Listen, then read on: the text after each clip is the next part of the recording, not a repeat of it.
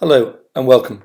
My name's Dr. Jamie Gundry and I'm a teaching fellow in biology and wildlife at the University of Salford. As well as this, I'm a professional wildlife photographer and run workshops to Wales, the north of England, the southeast and also to Norway. In the next few months there will hopefully be some prints of some of my images going up in the Peel building at the University of Salford.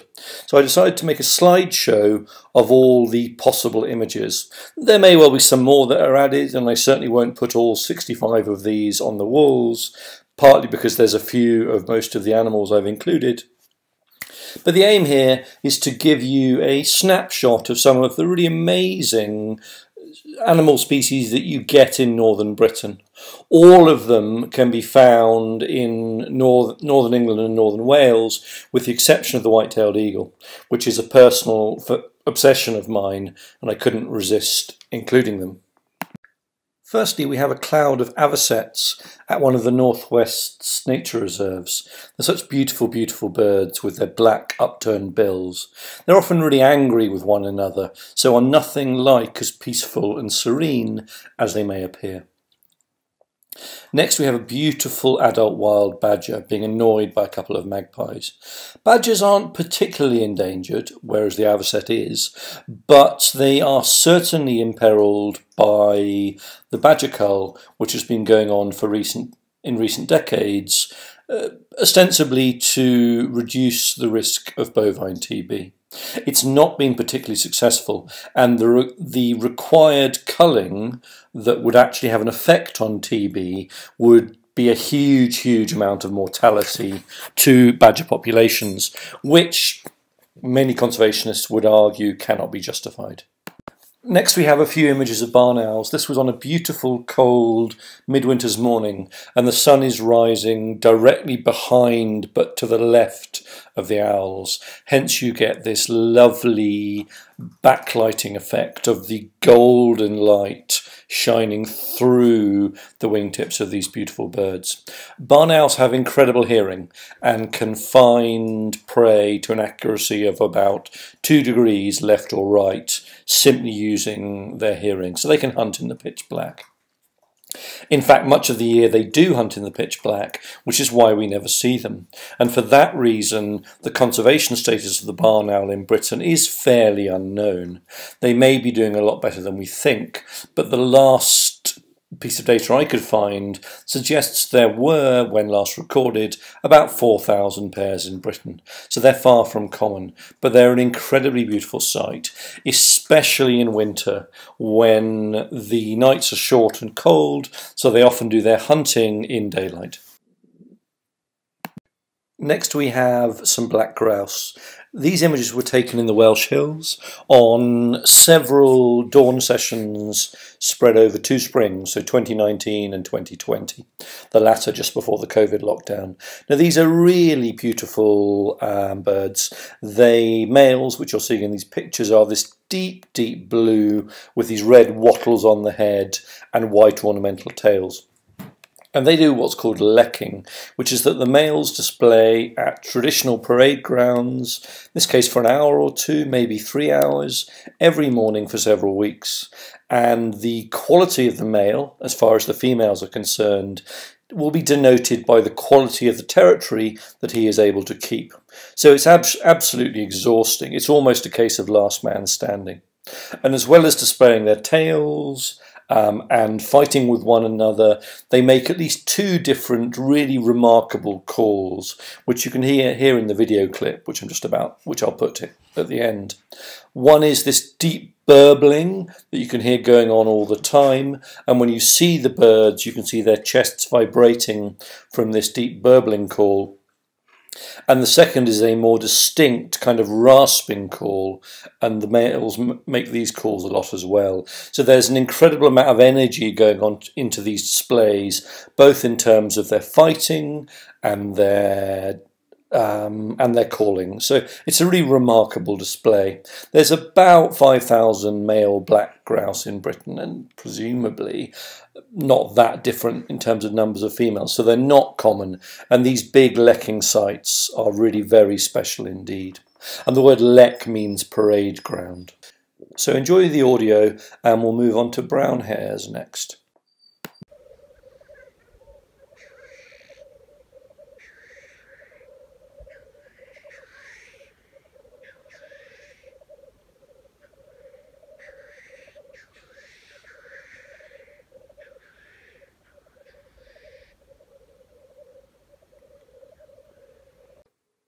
Next you can see a few images of brown hares.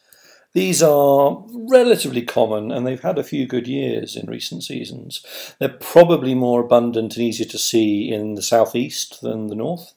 They are really remarkable animals, nothing like a rabbit when you get close to them with these huge long sprinting legs. They actually have to get into quite difficult contortions to nibble their own feet, as you'll see in some of these pictures. These were actually captured at a site in the south where they're really not particularly scared of people.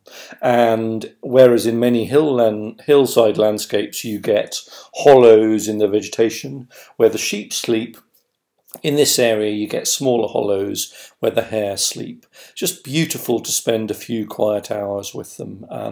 They're very, very tranquil, incredibly beautiful animals. Next we have a couple of wild bumblebees hovering, taking nectar from bluebells in my garden in Chester. And I really enjoy macro photography. I always have, ever since I can remember. My first ever job in a gap of time at university all went on buying a cheap macro lens. I've still got it, even though there's quite a lot of sand in the mechanism and I don't use it anymore. Next we have snipe. I absolutely adore these birds. They're really, really tiny, maybe 15 centimetres long plus the bill, and as you can see the bill is very impressive. And they're known as skulking birds, which means they're very shy and very hard to see. And their camouflage is really, really spectacular. Often I'll only spot these if someone else has spotted them first, or if someone has mentioned that a certain hide has some snipe near it at a certain time. They stay almost motionless and their camouflage is really, really beautiful. But once you do see them, they're exquisite birds. As always with wildlife photography, it helps to get down low, and the second two shots do this fairly well, but the first one doesn't.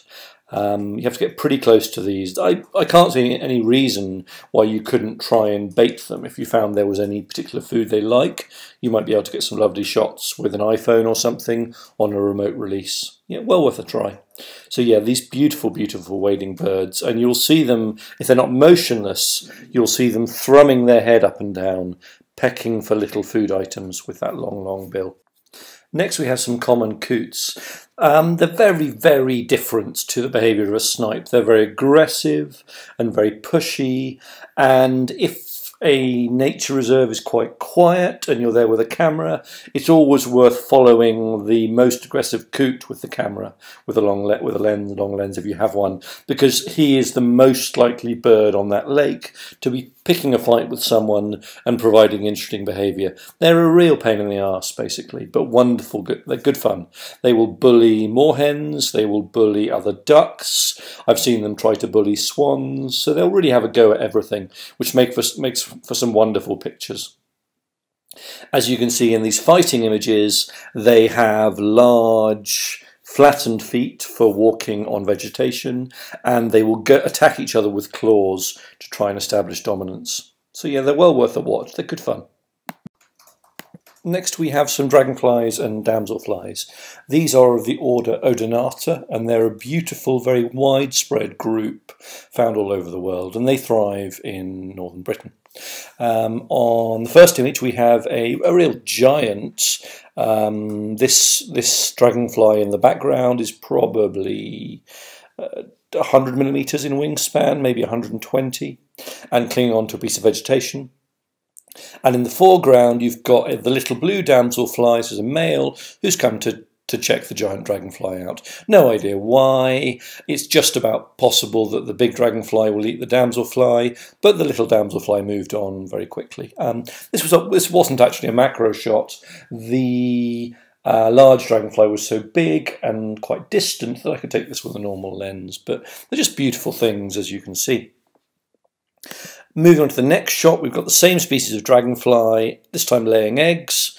You can just see under the water that she is cutting an incision in that piece of vegetation, and she will be laying a number of eggs into it, and then she will move on. They tend to spread their eggs out over a large area. I suppose the cheesy phrase would be not to put all their eggs in one basket. And again, we've got a male small blue damselfly, just checking her out briefly. So again, we'll be looking at about 100, maybe even 120 millimeter wingspan on that large dragonfly. Very, very beautiful. They're not particularly scared of humans. Yeah, they're not going to, if you try to touch one, which you should never do, it's going to fly away. But they'll be perfectly happy, maybe 2 or 3 meters from you, if you find a suitable, clean piece of water without too much movement. So not a river, more a lake in summer. This is well worth a watch. Really spectacular. Next we have a pair of common darter dragonflies. The male is red and the female is yellowy gold. And in the first couple of shots they are mating. And then we can see that they continue being attached to one another, or rather the male continues holding onto the female even after mating. And the reason that he's doing this is so that no other male can inject sperm into that female. He's desperate to make sure that he fathers those eggs.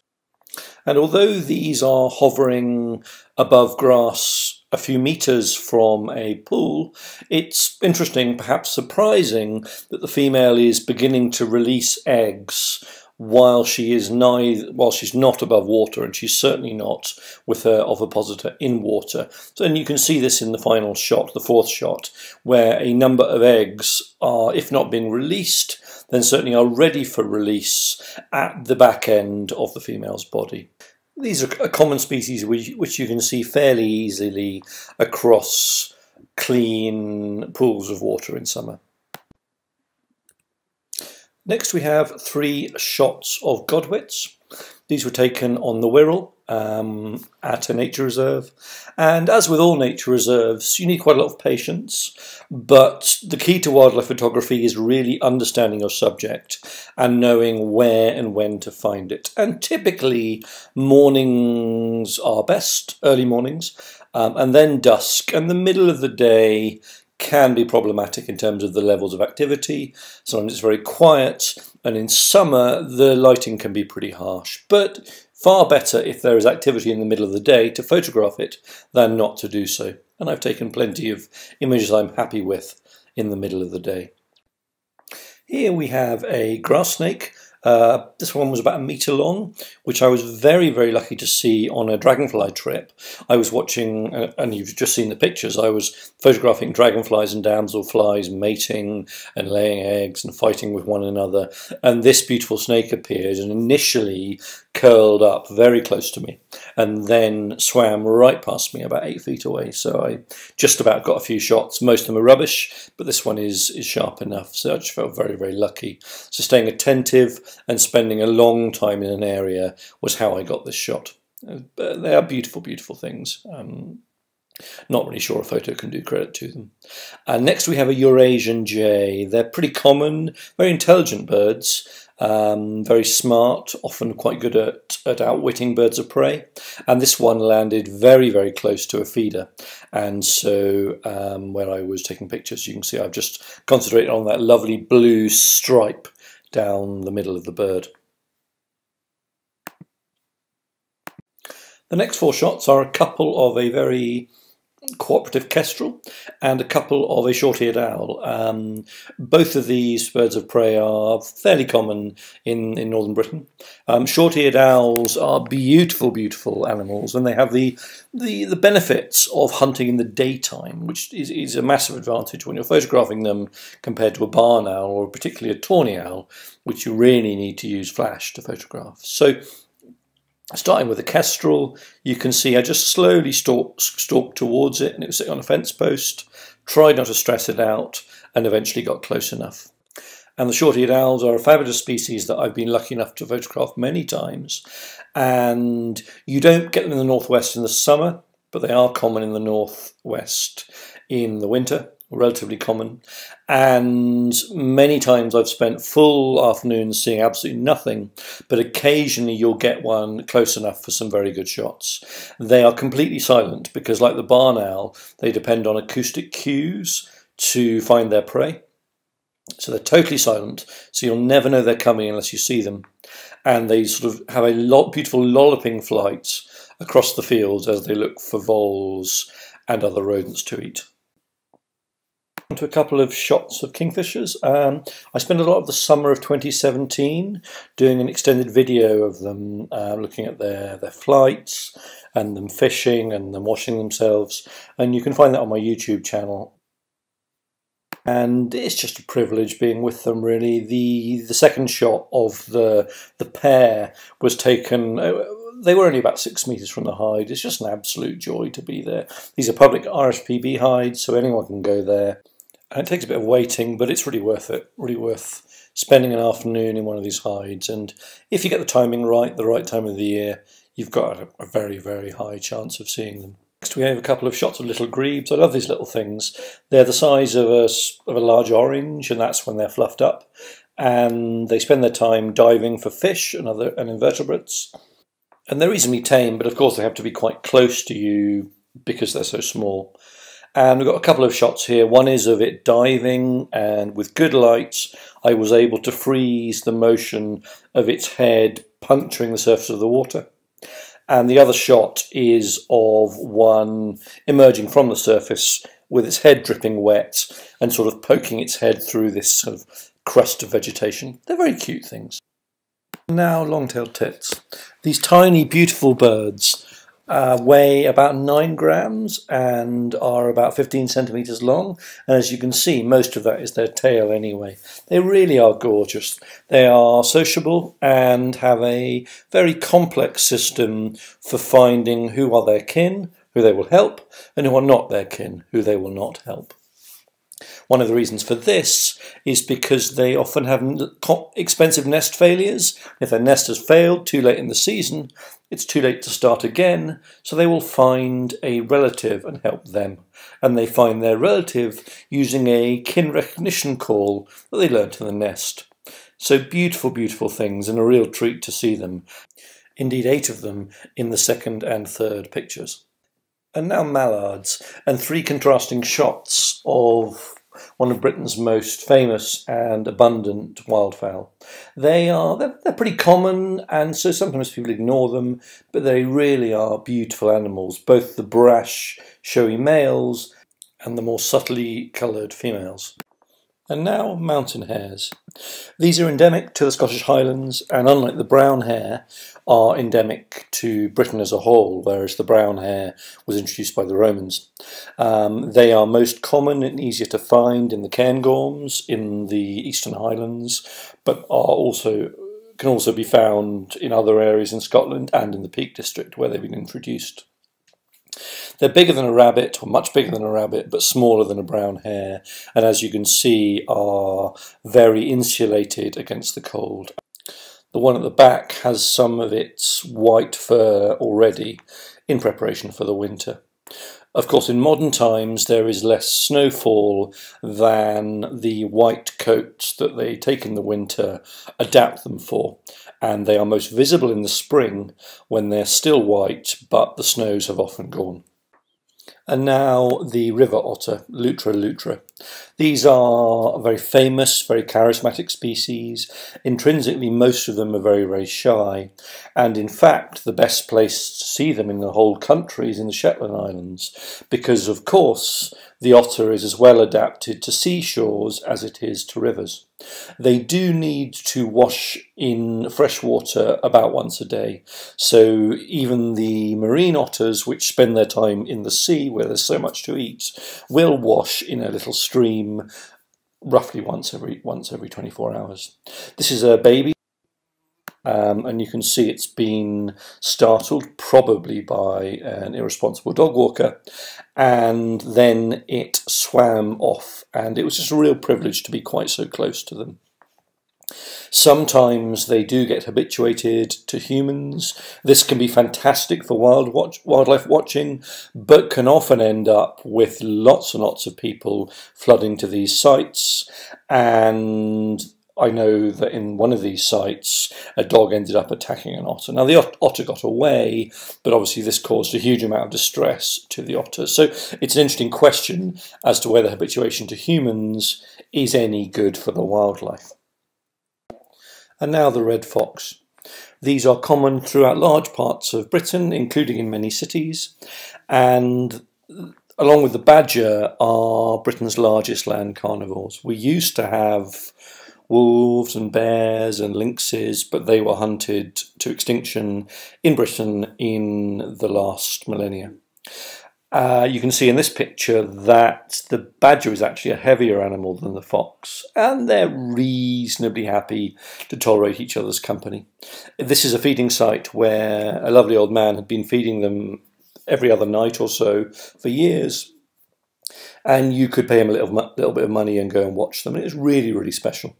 One of the foxes, a particularly bushy, healthy-looking male, seemed to be keeping two different families going in the local area, because sometimes he would take food in one direction and sometimes he would take food in the opposite direction.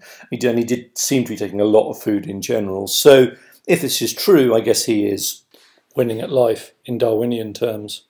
They're beautiful, beautiful animals, as you can see, and well worth looking out for. Really one of the treats of British wildlife. Next is a red squirrel. You can find these in quite a few pockets of northwest Britain and northwest England, and they're common in parts of Scotland. They were never actively exterminated in the rest of England, but the invasive grey squirrel carries a disease called squirrel pox, which leaves the grey squirrel relatively uninfected, but is very bad indeed for the health of the red squirrel.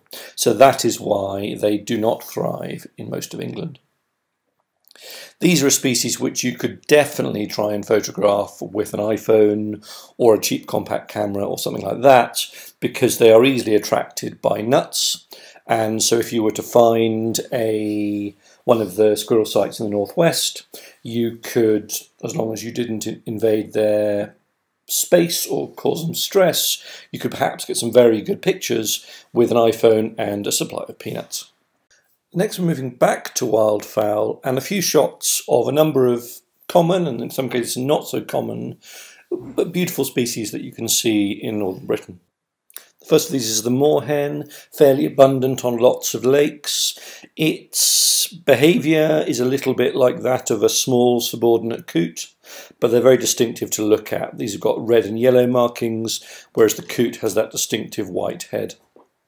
So lovely, lovely animals. In this case, one is having a wash, but you'll also see them running across the surface, looking after their cute fluffy chicks in spring and summer, and defending their territories, sometimes with some fairly vicious fights. Next, the pintail. These are quite rare. They're very rare in summer, with only 10 to 30 breeding pairs in Britain. But there can be up to 30,000 individuals overwintering, and for these reasons Britain is an important overwintering site for them, and they have an amber conservation status according to the RSPB. It is legal to shoot these in winter, so this is obviously a problem for their conservation. Legal in the UK, that is. But they're quite distinctive, and the word pintail refers to their beautiful long tail, as you can see. Moving on now, we come to the pochard, and these can form large flocks in winter and are particularly spectacular in winter sun. Following that, we have the shoveler. This is a large duck with a long shovel-shaped beak, hence the name. And these couple of photos were taken in the spring as the males are starting to pay more and more attention to the females. And this female is trying to get away from a large group of males. Probably my favourite duck is the tufted duck, which you can see here. They've got this wonderful personality. They're very small, and the males have these vibrant black and white colours with a purple tint to the head and these bright yellow eyes. Just but well worth a watch. As with many photographic opportunities, and this is a bad example of it, it's good to get low. And I've had a lot of fun lying on the gravel in nature reserves in the northwest of England, trying to get very low shots of these birds. And this means that you drop the foreground entirely out of focus, so the subject sits totally isolated from the foreground and the background.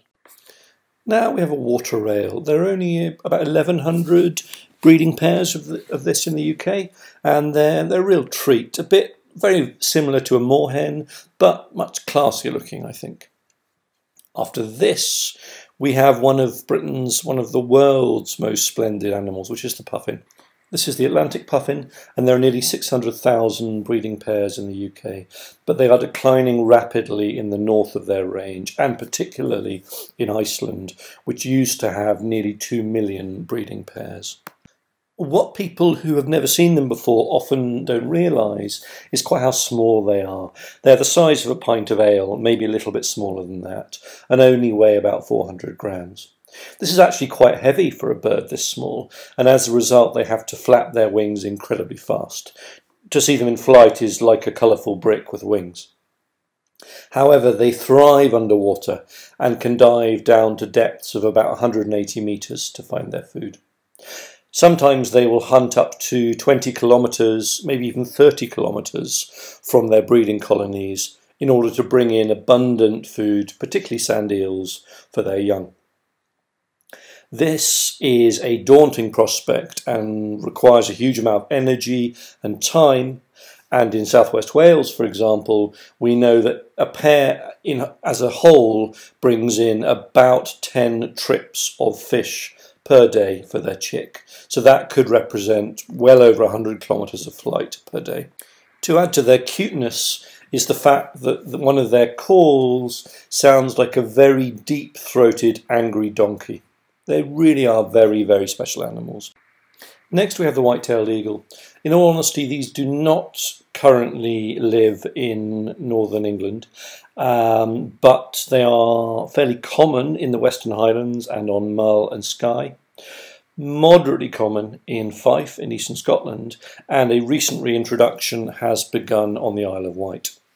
One of them spent a winter hanging out with the red kites in Oxfordshire. These are really spectacular birds with a wingspan of up to 2.5 metres, a weight of up to 6 kilos, a huge meat cleaver type beak, and very, very strong, long talons, about the size of a small adult human's hand. I have seen them many times in the west of Scotland, but every year I make 1 or 2 trips to Flatanger in Norway, where they really are very, very abundant.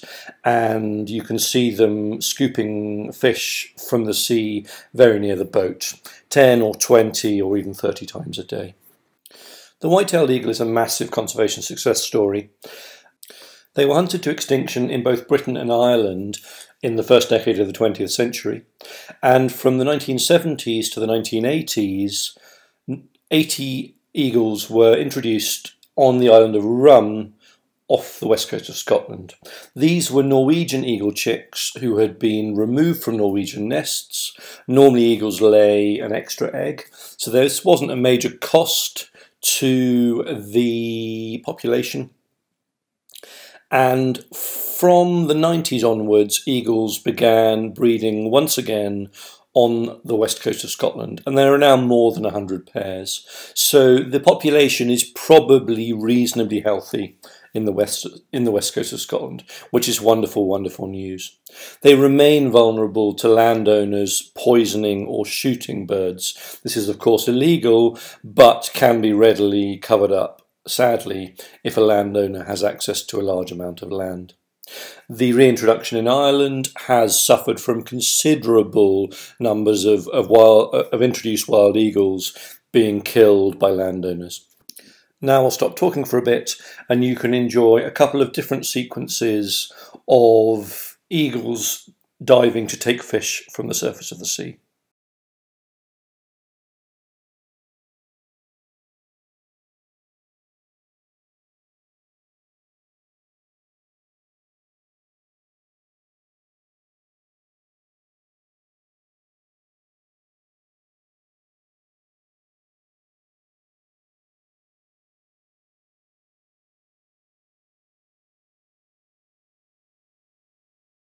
Next we have a couple of garden spiders. The first one is Britain's commonest jumping spider called the zebra spider. He is sitting on a garden chair, so this was photographed, in my garden, and you can see the wood grain in the picture. You can see quite how small he is. He is about 7 or 8 millimeters long, yet he has fangs of 2 or 3 millimeters long, and he's capable of jumping something like 100 millimeters. So these are incredibly agile, effective killers at a semi-microscopic scale. The next image is another beautiful spider that I photographed in the northwest. I wanted to finish this video showing you some deer images, not just because these are common and glamorous species which are quite easy to see, but also because they show the benefits of getting up very early and staying out very late. The first image is a pair of roe deer gently trotting away from me at dawn in a local nature reserve. And the final two images are a wild red deer stag photographed long after dusk. I've included this to show that with abundant, fairly easy to find wildlife, you can get very, very distinctive images with very distinctive colours and contrasts if you hang out and stay out after dusk. Now, not in all places is this safe, but I've certainly had remarkable times at and after dusk with red deer. This brings me to the end of the slideshow, and as I said, several of these images should go up in the Peel building at the University of Salford sometime in late 2020 or early 2021. One may think of wildlife photography as very, very solitary, and it certainly often is. However, it's not all completely asocial. So I'd like to thank the following for their company and warmth and enthusiasm on the many trips, be it to hides or walks or on boats, where I took these images. Thank you very much, all of you.